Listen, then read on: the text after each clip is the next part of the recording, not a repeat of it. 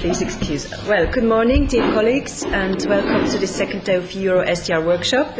In the next 15 minutes, I'd like to introduce you to the different areas of work of the SWISSTOPO image collection. More information on the image collection can be found on the SWISSTOPO website. SWISSTOPO has been documenting Switzerland's topographic development for around 175 years, preserving various geodata and making it available in the form of time series has resulted in a landscape memory of Switzerland, which traces all the changes and developments over a long period of time.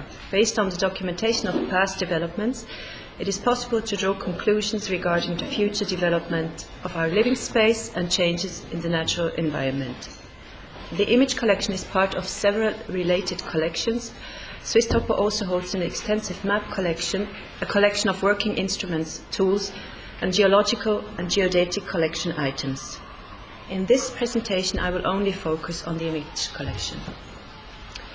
The analog collection contains more than 500,000 photographs taken over a period of around 100 years, in color, black and white, and infrared, on various photographic media, in different photographic formats, and with changing photographic techniques. The last analog photographs were taken in 2010. Within the collection, there are 3 different thematic collections: aerial images, terrestrial images, and technical photographs. Our photographic images of the landscape were primarily used to produce maps or to update national maps. Today, the photographs are used in many different ways. As a unique national cultural resource, the image collection allows us to observe, study, and document the development of settlements and landscapes in Switzerland over the decades, and is thus an important part, as I said, of Switzerland's landscape memory. SWISSTOPO has the legal mandate to preserve and manage the historical image documents and their contents and to make them accessible to the general public. In order to fulfill this mandate, the concept for the processing of the historical image collection has been developed in recent years, as well as a plan of measures for the realization of the project. So we started in 2008. The image collection will be made fully accessible to the public online. I will start with the largest of our collections, the aerial photographs. In the collection, there are mainly vertical images, excuse me, vertical images, but also a small number of oblique photographs. The collection period for the aerial photographs stretches from 1926 to 2010. After this time, the analog collection was completed. Since 2010, only digital image strips were created. Within the collection of aerial photographs, there are again sub-collections. These are aerial photographs as a basis for the various map series, as well as commissioned photographs taken in connection with thematic flights. The photos encompassed the entire country and were taken at regular intervals. The scale of the images usually varies between 1 to 20,000 and 1 to 30,000. They are available in black and white for a period from 1927 to 2003 and in color from 1998 to 2010. The physical collection includes black and white glass plate negatives, black and white and color and infrared plastic films, and more or less a double quantity of paper prints. And here are some examples of aerial photos. The first one is from 1936, and here an image from Zurich, image of Zurich from 1957. Here you see the Jungfrau region in 2005. Since 2010, SWISSTOPO has no longer produced analog individual images. These have been replaced by digital aerial image strips. After World War I and up to the beginning of the 1950s, much of the Alpine region was topographically surveyed using terrestrial photogrammetry. Here, SWISSTOPO topographers used the approximately 7,000 broadly distributed survey points, measured the position and altitude of each location with the aid of a phototheodolite, which is a combination of a surveying instrument and a camera, and captured photographic images on about 57,000 glass plates. Here, a terrestrial image from 1932. It's a view on the Moiri Glacier. And finally, let's look at the last thematic collection, the so-called technical images. Here you see the engineer de Rémy taking measurements at the Mont Salvant reservoir in 1921. The technical photographs are a separate photographic collection of high documentary value integrated into the image collection. The oldest pictures date back to 1882. The focus of the subject areas changed several times over the decades. Initially, mainly church and house towers, mountain peaks, pyramid and pole signals were photographed. Later also the employees of the Office of Topography and their working methods and tools. Here is one of the technical images. It shows the survey assistance during the Rhone Glacier survey of 1882. The original is a glass plate negative in the format 9:12. This picture shows the operation of the series aerial imaging camera in 1954. Because the survey aircraft could always fly higher as a result of technical progress, and consequently larger and larger areas were shown on the aerial photographs, the camera operator had to work with the oxygen mask until the introduction of pressurized cabins. And this is how you can imagine the image collection before treatment. A wide mix of media, techniques, materials and information. Notice also how the photographs were previously stored in the archives. These storage conditions are very bad for photographic documents. These types of packaging materials and the pollution accelerate the decay of the documents. So what is our job? We reorganize the collection and media and record them systematically. We process the information contained and make it accessible to the public. We also prepare the fragile photographic originals for long-term storage. Cataloging includes the collection of metadata and its management. A photographic image without the associated meta-information is of limited value to the user. Along with digitization, the cataloging and indexing of the contents of the collection ensure their availability and usability. Here on the picture you can see an example of the diverse source material on the collection that we are currently working on. In all these documents we find important meta-information about the images we are cataloging. And the images will be published on an ongoing basis so that in the future the entire digitized image collection will be accessible to the public online, easily and in the best possible quality. To make this possible, there is a need for innovative solutions tailored to this type of survey image for cataloging and distribution. Thanks to the close cooperation of specialists from different areas of SWISSTOPO, it is possible to develop such complex application within the Federal Office. So we collect metadata from the historical sources with acquisition tools developed specifically for the various collections inside the image collection into database solutions developed specifically for this purpose. The images are also geo-referenced, and we currently publish 1 to 2 images of a flight line on the crowdsourcing platform Snapshot. So experienced volunteers then locate these images, we adopt the information and use it to automatically locate the remaining images of the line. We then check the positioning and correct it if necessary. Age-related decay and frequent use threaten a large part of the precious originals. We preserve the original historical documents in order to be able to store them for the long term. SWISSTOPO is committed to preserving the originals in order to enable future generations to access the original information.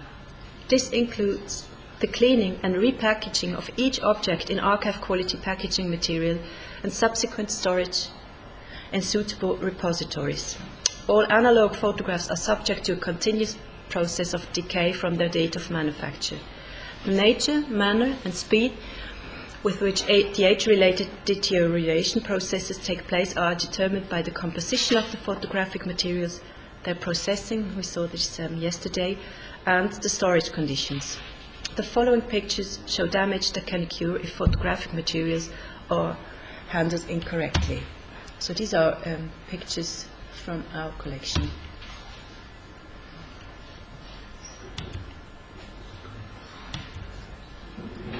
We saw this yesterday. These are fingerprints. This is not from our collection yet.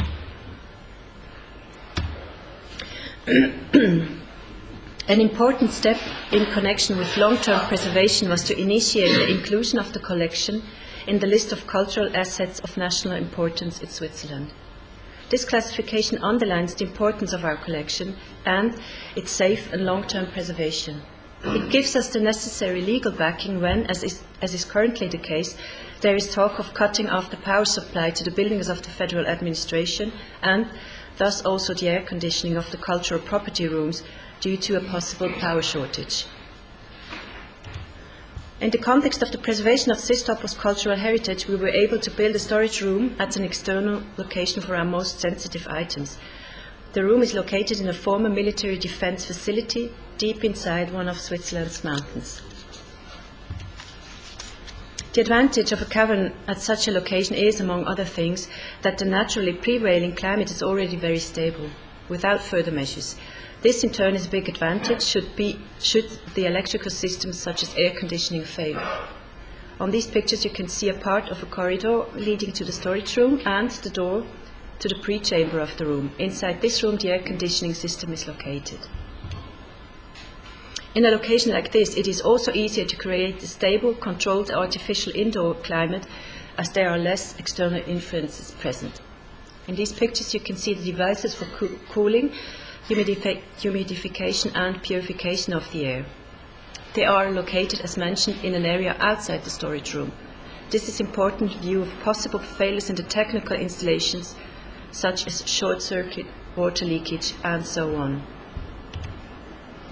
And here you can see the entrance to the storage room and an interior view of the cavern. At this location we store our cellulose acetate and nitrate films, which have already been completely reconditioned, digitized and made accessible. It is therefore what we call in German a silent archive. The room is kept at a temperature of 5 degrees Celsius with a humidity of around 40%. The air is filtered and regularly exchanged to remove the harmful decomposition products of the film material. The climate is constantly monitored and immediate intervention is provided in the event of a system failure. Fortunately, we do dispose of a redundant system and we also have an emergency power generator, which is in these times a big advantage. Another important step in the context of preservation and accessibility is the digitization of all images, which is carried out in-house at SWISSTOPO. The images are scanned with the photochromatic precision scanners. This is a picture of the old scanners. We do have newer ones, but I didn't have a photo of that. Yeah. To avoid data loss, the creation of 2 backup copies, their storage at a secure location, and the regular checking of the data quality of the copies is ensured.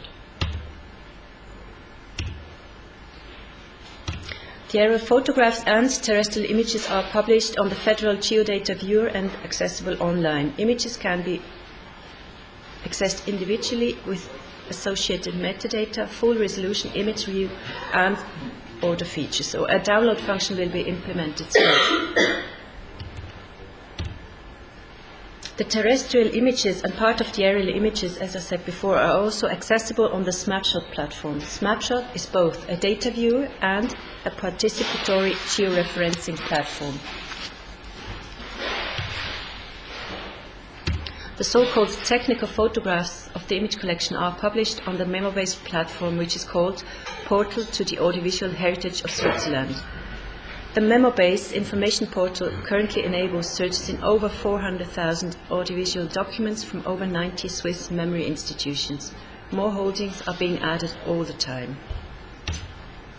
Now I'm at the end of my presentation and I will hand over to my colleague Holger HEISIG. I will be happy to answer any questions you may have at the end of my colleague's presentation.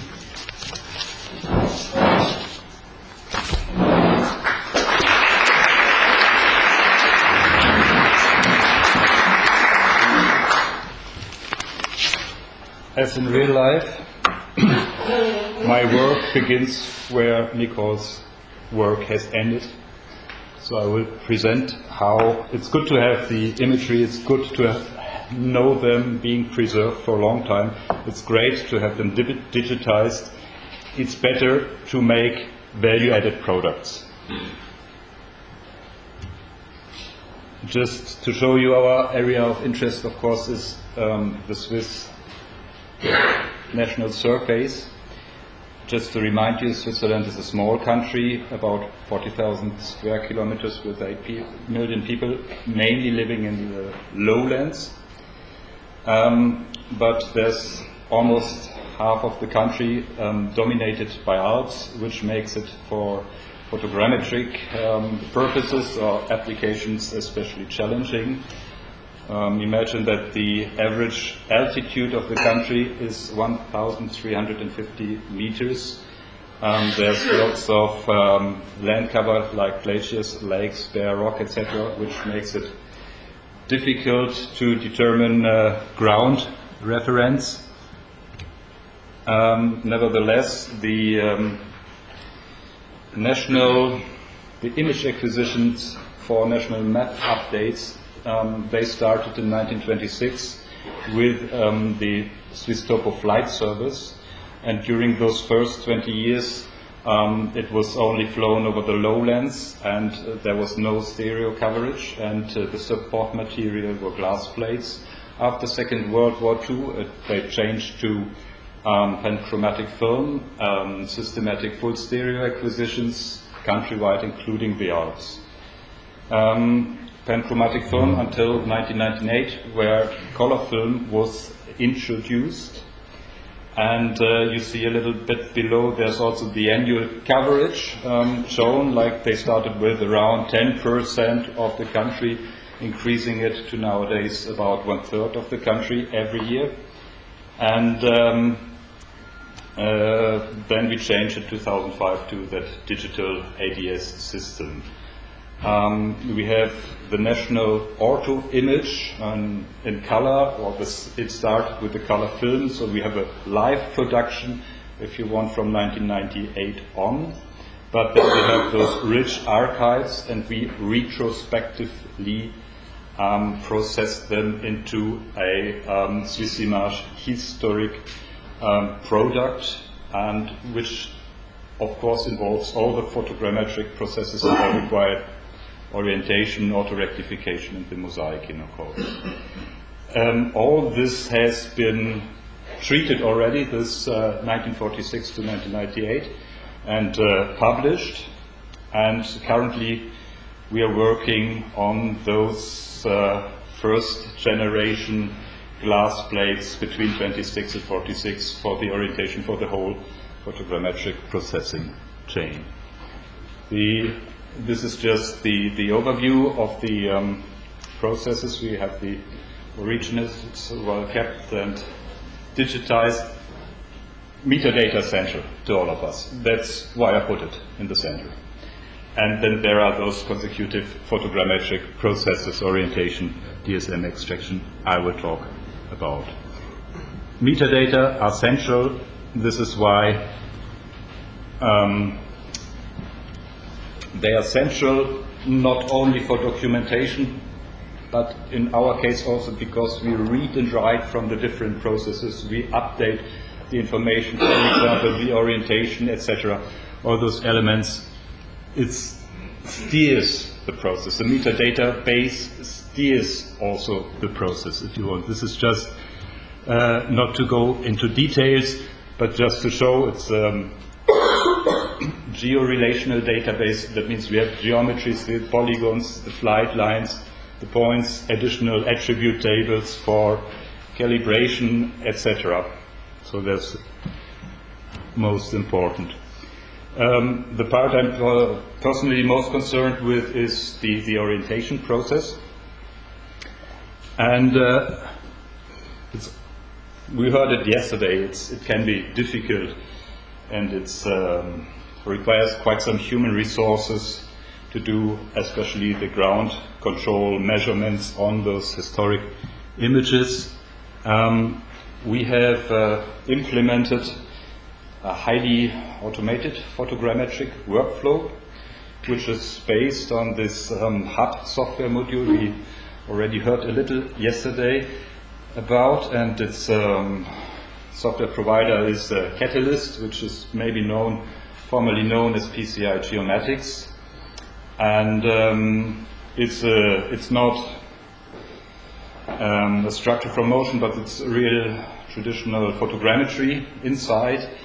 It's not a complete black box because the project files, etc., is written in ASCII, and even the scripts that run the process, it's a Python script, so you really, they are pretty traceable what it does and how it does. And what it does is the automation is, of course, automated fiducial detection, automated type point generation, and what I haven't seen apart from here on the software is the automated matching of GCPs to a provided autoreference. So our autoreference is from 2015 or something. It's really a recent one that we have. And the software, it requires minimum metadata, like the approximate image positions, and approximate can mean something between 1, 3 or 4 kilometers. And it's good to have the focal length, but not much more. And the system, it generates abundant number of observations, type points as GCPs, and those are filtered through iterative procedures of bundle block adjustment. If you are interested in the details, it's in this publication, which is available here. Just to show you an example, this is a very early, from our current production, like the 1930s. This is a typical block configuration. Typical block configuration means between 400 and 800 images for me. This is even multi-epoch, so it was like 2 complete coverages from 31 and 45, which are in this block. And we call it additional images, depicted in red here, to geometrically buffer the block. And of course, from that time, there's no calibration protocol, so we kind of empirically determined at least the position of the fiducial marks. And this is what the type point generation can look like, or typically looks like. It can be could be very dense. Maybe this is after the second generation. You see there's a hole in the middle that can be due to land cover, like a huge lake or something, or maybe to a... But if it's not a lake, you can complement just with a handful of manual type point measurements and rerun the process, and you have the same density everywhere. And this are the ground control points. So you see again, it's abundant. It's abundant number of observations, and I never look at what has been matched. It's more a statistical approach. We know that those are non-precise measures, and we run bundle block adjustment, and then we take a look at the residuals of the ground control points and filter them based on those residuals. And the average accuracy in orientation we obtain through this process is about 1 meter in X and Y, and rather 2 meters in Z. What's maybe surprising at the moment or at the beginning is that the residuals of the GCPs can be much larger, is rather 3 to 5 meters. So I understand it this way. This is what you do in traditional photogrammetry. You work, you measure few GCPs as precise as possible, which should be as precise as possible. What we do is this. We have poor precision, but still you can obtain a good accuracy if you have a large number of observations. Next point is DSM extraction. It's not a product, but we calculate one. I calculated in the orientation process to validate the quality of the orientation, because then I do a difference with the reference DTM, and if the difference is low, the orientation cannot be bad. So this is just really just a scratch thing calculated on the pyramids. And what you see in white is that we have a difference of less than 2 meters to our reference. Just to remind you, this is acquisitions from 1950 without any calibration protocols. The black triangles are the images, the black lines are the flight lines. And what's green is, and red is changes or higher differences.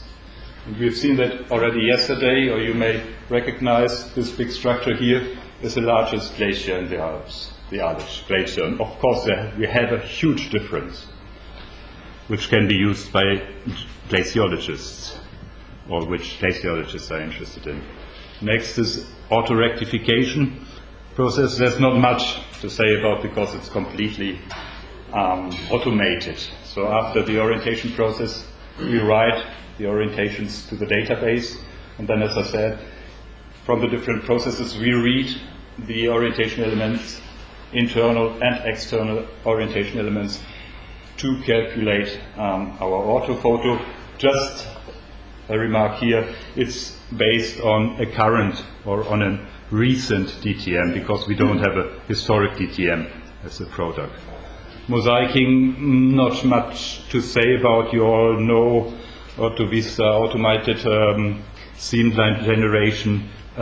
For me here, just to mention that we did some quality assessment on the accuracy of a final product, which is, for this example from the 1980s, 1 meter, including 2 outliers, which are clearly on unstable terrain in the Alps. So if you remove them, it would be even a little bit better. A radiometric homogeneity, of course, is good, is important. And this is just to show you for this period, 1946 and 1998, the number of different mosaics you have for each tile, just in function of how often it has been acquired or flown for the national map updates. Of course, it's not the same everywhere, but the mean value here is close to 8. That means, for one example, for example, Zurich Airport, you can see for each year how it developed. And you can add another 10 or so images from the color mosaic, and you have quite a nice timeline. Dissemination, of course, is good to have products to make them. It's even better to disseminate or to bring it to the user. Big game changer, big milestone for us is that since last year, most federal data are open government data, which includes all our historic images and derived products. No license fees apply and no restrictions on use whatsoever. So every one who is interested needs currently to order those imagery through the customer service, but there's no license fee. And as Nicole already said, there's a download service planned. And on that website, you can query metadata and see full resolution images and mosaics. And the mosaics, they are already available as a WNTS. It's good to have data, it's good to have products, it's even better to have applications. I just want to highlight very shortly some nationwide applications. And one is here, the countrywide land use, land cover statistics, which are performed by the Federal Office for Statistics. It's called Arealstatistik, and on a point grid all over the country of 100 by 100 meter, each point's land use, land cover is determined, is assigned into one of those 72 classes. You see here only the aggregate classes, and it's being produced on recent data, but also on 2 cycles on historic aerial images, and mostly, or for a big part, in 3D. And those time series allow for to track changes, of course, and this is just an aggregate You see on the left side, for example, like in most other European countries, settlement area has grown, but the question is at which cost of which land cover class, for example. You can answer here easily that it's mainly agricultural areas that were used for new settlement areas. Another countrywide application is the calculation of digital surface model. We heard yesterday Mauro Marti tell everything much more detailed than I could or would, so no need to stand to rest there.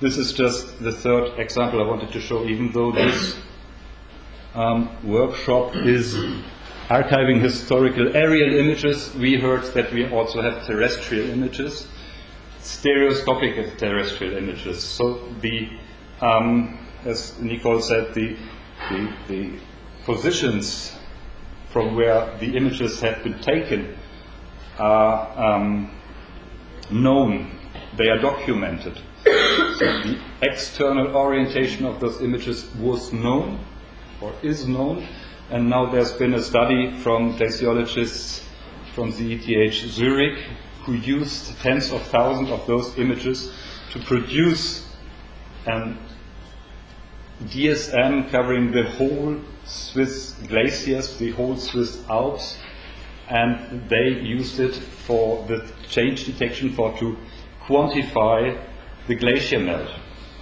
It's a very interesting paper, in case you're interested. To summarize, we do a systematic processing of historical aerial images at SWISSTOPO.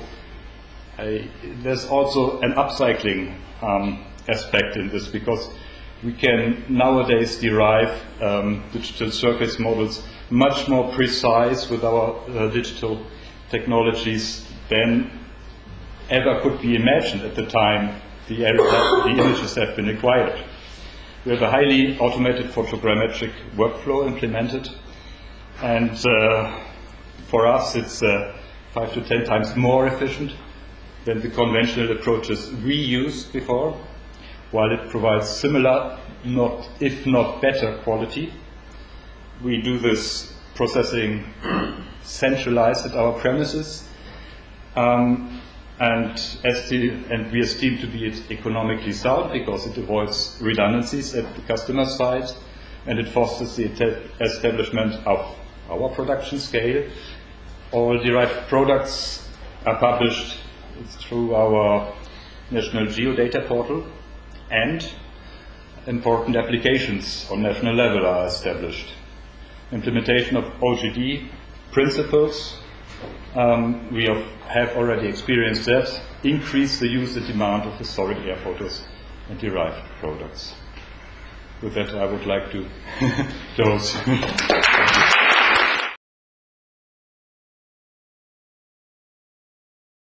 Yes. We are from the Swedish Mapping, Cadastral and Land Registration Authority, LANTMATERIET. My name is Maria Norin. I am one of 3 group managers in a function working with aerial images and elevation data. And my name is KLITKOU, and I'm the production team leader for our production team working with digitizing and along with aerial images of Sweden. And we're here to tell you about our work with actualizing history. In Sweden, at our authority, we have an archive with 1.2 million negative analog historical images of cut sheet film. Everything is basically from 1937 and onwards. In 1937, our authority got the assignment from the government to produce the national aerial photography map, and we have been doing our national assignment ever since. We don't only have our national assignment images in our archive, we also have a lot of ordered flights where other clients have ordered our services to perform flights for them, whether it be over a new road construction or a municipality or a forestry company or anything else. We do raw scanning of all our images, which means we don't do any pre-processing in the scanning procedure. We scan the data that there is. In the second image here, you can see one of the negatives, and we have a black strip of paper on the left-hand side of the image. This is the border to Norway, which is marked for confidentiality. We all, through the years, images have been marked and masked for confidentiality. You can mark any secret places or military intelligence with a marker pen or stuff like that. When we scan our images, we aim to preserve all data there is. So we clean all the images thoroughly, remove any confidentiality review on the images as we scan them. If there needs to be any confidentiality review done afterwards, it will be done digitally in another process by another function at our authority. We have 3 Leica DSW 700 scanners, which we scan all our 23 by 23 centimeter images. We also have a Delta scanner for our 30 by 30 negatives, which are older. We post-process all the images in an in-house created software called the Curve, where we can adjust images either one by one or strip by strip in brightness, contrast, or color. So you do the radiometric adjustment on the raw images to put them on our digital archive. When we scan the images, we scan them in 12 bits, but after they have been processed in the Curve, they are stored in 8 bits as a final image. We also store the raw data. We are 17 people working on a roster in our scanning facility, where every day is manned by 4 or 5 people driving 3 scanners and our cleaning stations. We don't only have our negatives in the archive, we also have detailed overviews over our strip. We have flight overview maps of basically our entire national assignment since 1937, and also these strip notes with the detailed metadata about weather conditions, camera, flight altitude, number of exposures, and so on. And all these have been already scanned and digitized and put into our digital archive.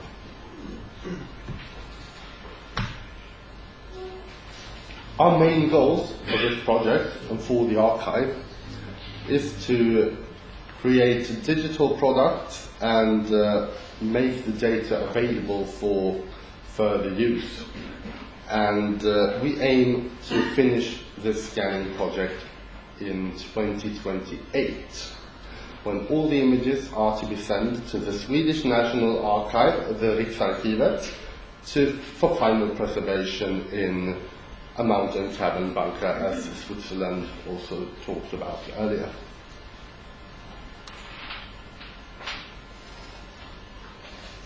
All our images have been inventoried, and we have changed all our image folders and packages to new non-deteriorating folders to preserve the data. And this is a diagram that shows our inventory in the green bars and our scanning progress, our scanned images in the blue bars. We are currently scanning the year of 1989, as we are scanning all the images year by year. And we have a few years left until our completion in 2028. There are also some green bars in the early 40s, which are our 30 by 30 negatives, which are scanned county by county instead of year by year.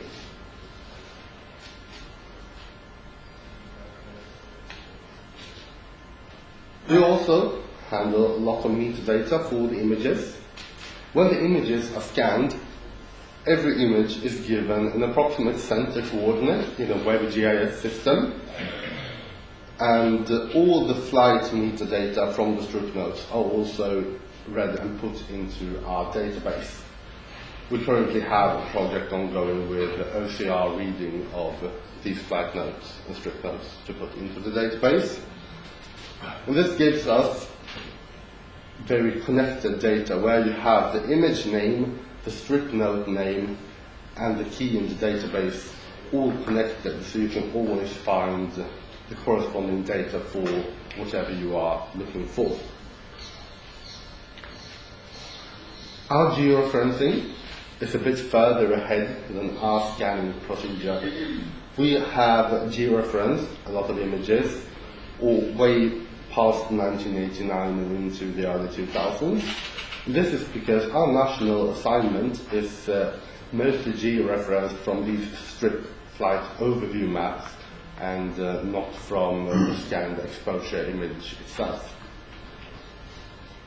Even though they are already georeferenced from our maps, everything is also being controlled, where you have an operator looking at the image and comparing it to the center coordinate when we have done the georeferencing.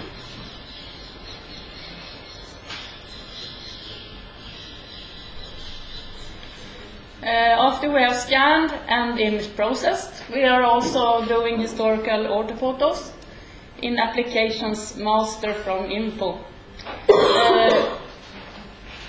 We are only doing this for the national images taken in the national assignments, not for ordered flights. When we do produce the orthophotos, we are using a height model with a 50-meter grid, and the historical orthophotos have a resolution of 0.5 meter. In Sweden we have 2 layers of orthophotos, one 60s layer and one 75s layer. And the years the images are taken are for a 60s layer about 55 until 65. But in the northern Sweden, it's almost it's hard to take photos. So in the northern part of Sweden, we were using more recent taken images, and therefore, when we get to the 75s layer, which are images taken between 75 and 70 and 80, we are not going to complete the whole country, because then we should use the same images as in the 60s layer. And the 60s layer are ready for some years ago, and the 75 layer are almost ready. After completing our 75s layer, we are going to start doing annual historical orthophotos. The first year we start with is going to be 1985. And as you can see in the left image, we do not cover all the country within 1 year. But we are going to continue with all years that is possible between 1929 and 2006. From 2006 we have a fully digital production. When we complete with other years, we hope cover the country with several years. And this is the same procedure as our current national assignment. When we are doing this for 1985, in the left image are an area of Sweden with images taken in 1985. in the right image, we have completed with images taken in 1984 and 1986. When we are doing the block adjustment, we are completing with years nearby. But when doing the orthophotos, we are doing this year by year. In Sweden, we have a confidentiality review of images taken from 1950 and more recent. In this diagram, you can see our invented negatives, and the blue bars are the confidentiality reviewed images. Before 1950, we are not having to do this confidentiality review because the resolution is not too big, and the image is not so good that you can see any objects. In this plot, you can see our 1960s layer. This is our confidentiality reviewed from the 60s layer, and these are from our 75 layer. The bar in the middle is 1967. In 1967, we have done all scanning, all image processing. All images are confidentiality reviewed. All strictness are digital. We have all images georeferenced and metadata in database. And like 1967, which is all completed, we are going to do with all years before sending the images to the National Archive, Riksarkivet.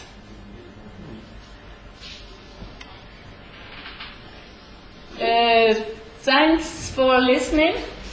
If you have any questions about LANTMATERIET, you can look at our website or our social medias. If you have any questions later, you can email us. But feel free to ask any questions now.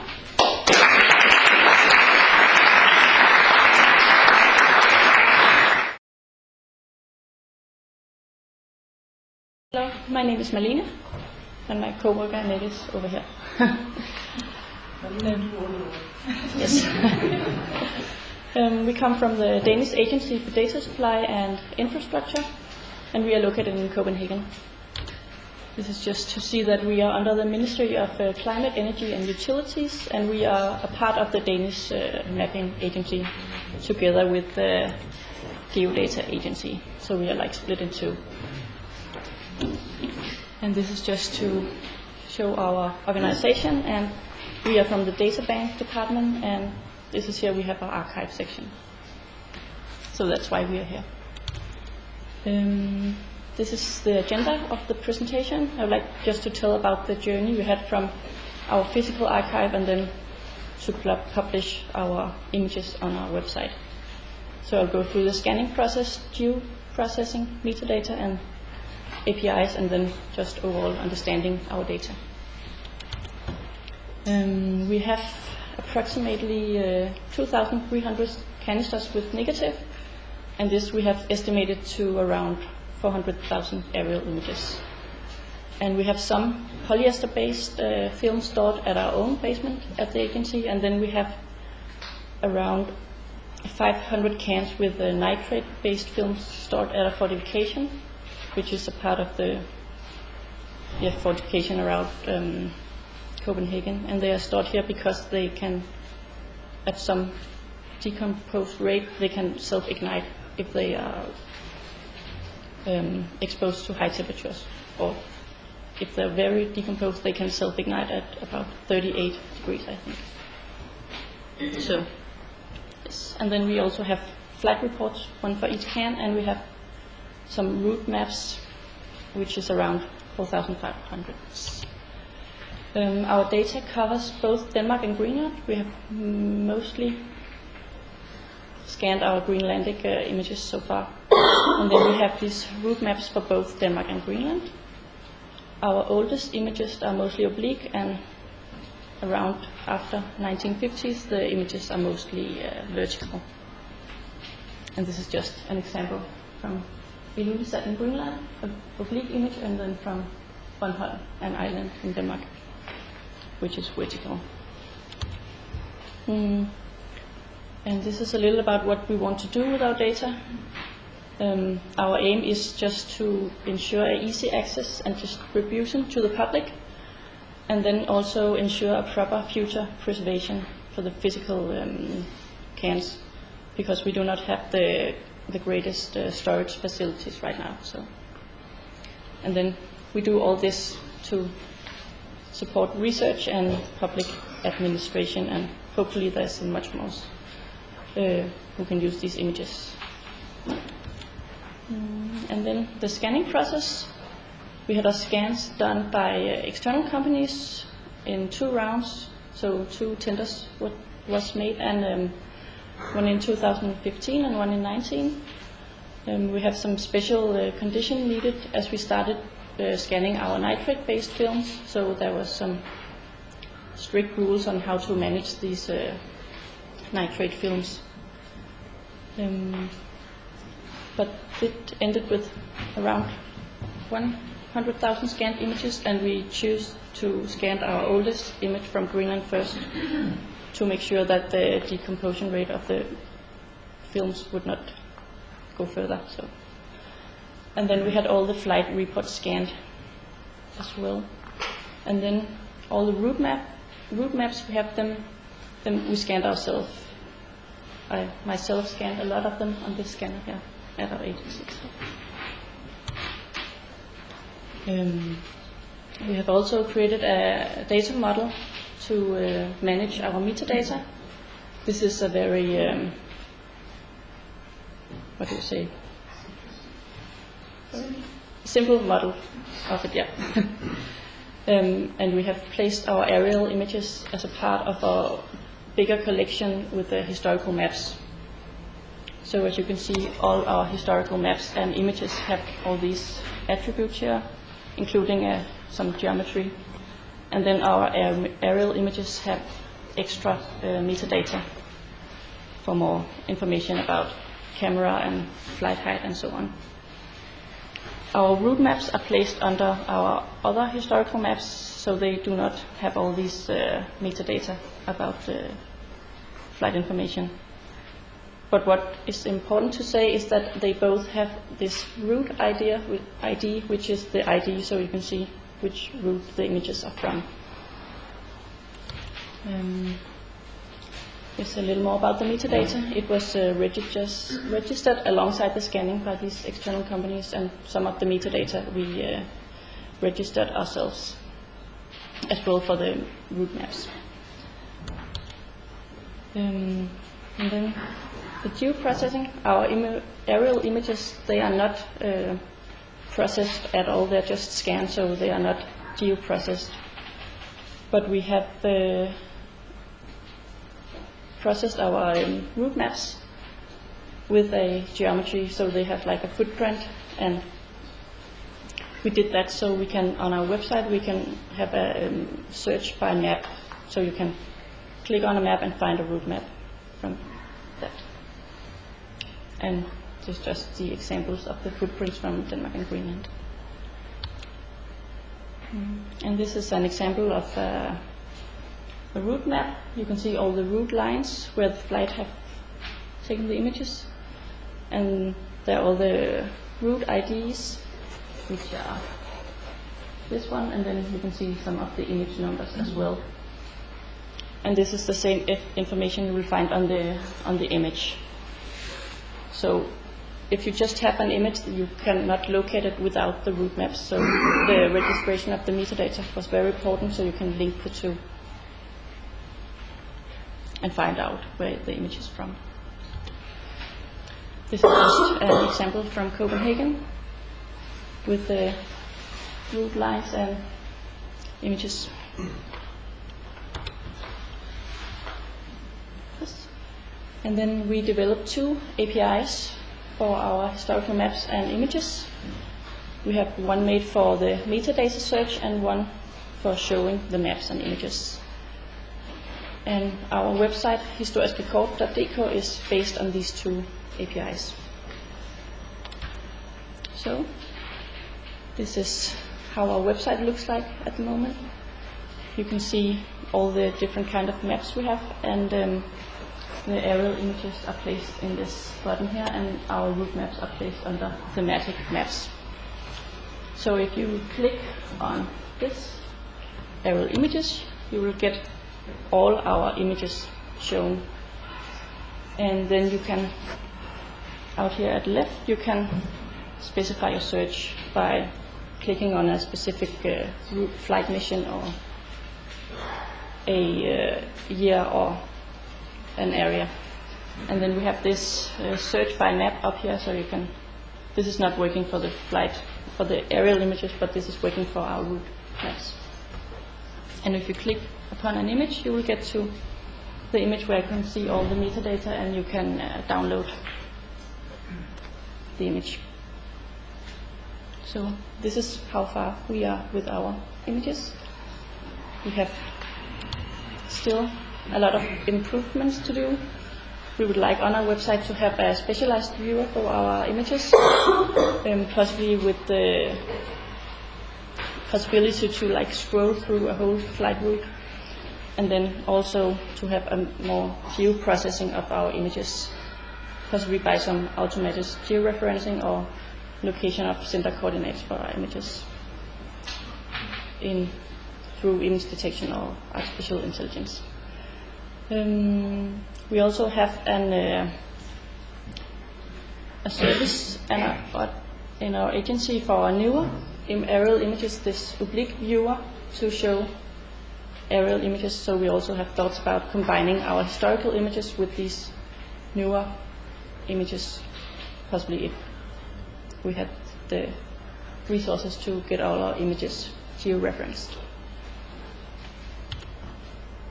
And this is information if you have questions.